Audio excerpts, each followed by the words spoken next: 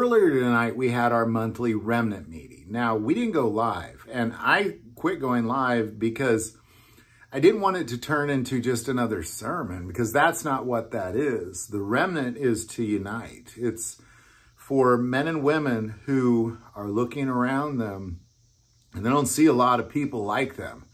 You know, I've said this many times, but if you live in a town of 10,000, there's maybe 3 or 4 like you, where you desire to be about the things of God and be the hands and feet of Jesus Christ. But everybody else is saying that, but they're not actually doing that.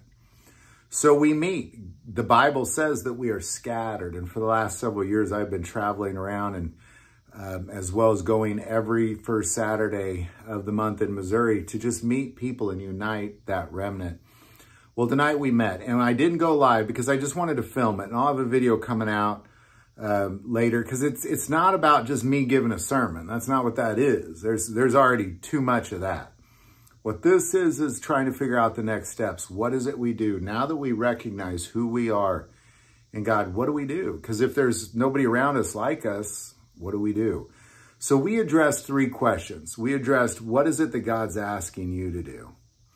What is it the church should be doing? And finally, how do we put this into action? How do we start walking forward? Because, you know, I've been with groups of people where they go through the book of Acts, but there actually is no Acts. Nobody's actually doing anything. So that's what this is. We prayed for the Holy Spirit to come upon us.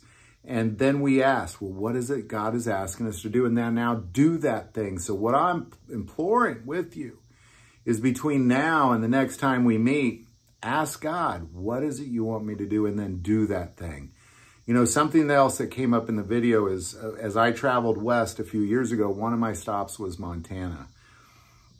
Well, now Joe, that runs Standing in the Gap Ministry, is wanting to open up a Standing in the Gap in Montana, exactly where I met people at. Montana's a big state. And for those of you that are interested in prison ministry, feeding the hungry, clothing the naked, taking care of the widows and orphans, that is coming to Montana. Pray about that. If that's you, we will be having a meeting there soon. And we'll continue to meet in Missouri. But it's, you know, if you just want to go see a show, the Sunday show, throw a few bucks on the plate, there's plenty of places for that. That's not what this is. What this is actually doing the work. So I just want everybody to take a moment. And if that's you, if you are of the remnant, to pray for that Spirit to come in and then say, well, what is it you want me to do? And then do that thing. Don't delay. Do that thing. And if coming to Missouri is what God is calling you to do, come to Missouri. If going to Montana is what God is calling you to do, go to Montana.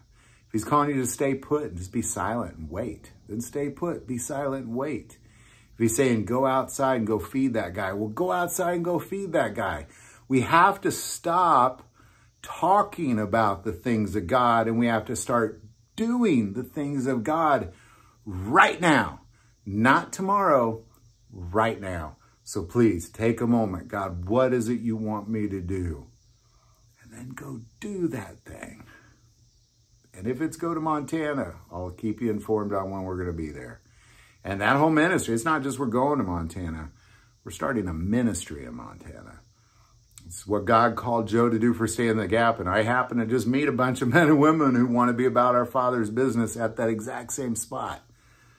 So that's what we're going to do. Any thoughts or insight, definitely put that below. But whatever God is asking you to do, just go do that thing right now. Do not delay. I want to take a moment to thank Jace Medical for supporting this channel. Having emergency antibiotics or your chronic meds on hand is one of the best preps you could possibly make. And Jace will provide you a year's supply from a U.S. doctor and a U.S. pharmacy.